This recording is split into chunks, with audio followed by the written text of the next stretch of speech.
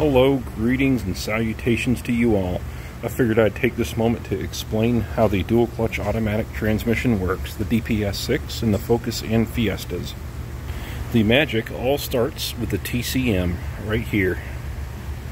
The TCM is mounted on the transmission. That's where you see these two holes right here? These two gears right here on the back of the TCM go into those holes. And what those two gears do, when commanded, they rotate, which here's the other side of those two holes. When they rotate, they turn these clock gears, which in turn turns the shift drum.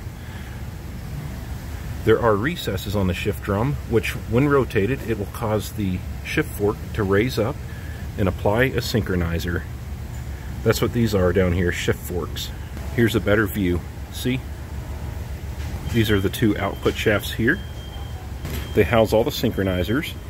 Okay, so now that you know how the TCM controls gear shifts, let me show you how it applies and releases each clutch. Here's the TCM once again. That's our first component here. Here's the wiring harness right here.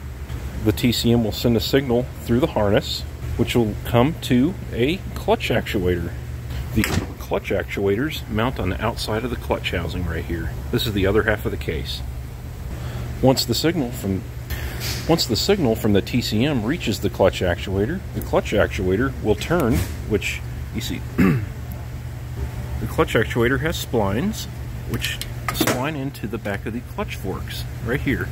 And when that actuates, it'll turn this clutch fork and rotate it really quickly, which will push this out. And in turn, will raise the fork, push it into this slave cylinder right here, and push against the pressure plate. When it pushes against the pressure plate, that will apply the clutch. This is your other clutch right here, clutch actuator. The same thing applies. It splines into the back of the fork here, and when commanded, it will rotate the fork and push and apply the A clutch. This is the A clutch fork. It's wider than the B clutch fork. Yeah, there you have it, folks. Just a quick overview here. I figured since I had these parts sitting out, I could put up a demonstration for you.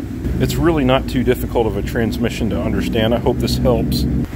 And this transmission essentially is two different 3-speed manuals in one box here, in one case, because each of these shafts can be controlled independently. Here's one shaft, and here's the second shaft.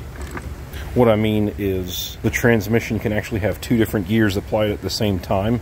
For example, if you're driving along in first gear, it'll have second gear applied as well, but it's not going to actually be engaged until the clutch engages. Each clutch is splined to a different shaft here. That's how that works. That's how they get away with that. But yeah, that's the basic rundown of the transmission. Let me go ahead and go a little further here, just a little bit. This is your final drive. It comes right out of here. On each side, that's where your axles slide in. You see those splines in there? That's for the axles. And with that out of the way, you can get a better view of the rest of the synchronizers and forks in there. Like I said, it's just two manual transmissions in one case. In case I wasn't clear on the clutch assembly here, this assembly houses two different clutches and pressure plates. See? Here's the pressure plate right here, and here's another pressure plate. Each of these pressure plates here, that's where the Z washers push.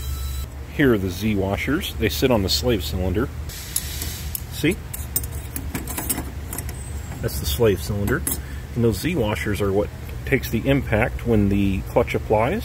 When the fork moves up, it pushes against the Z washer here, and that's what pushes the pressure plate and applies each clutch. Alright guys, thanks so much for watching. I hope this video was helpful.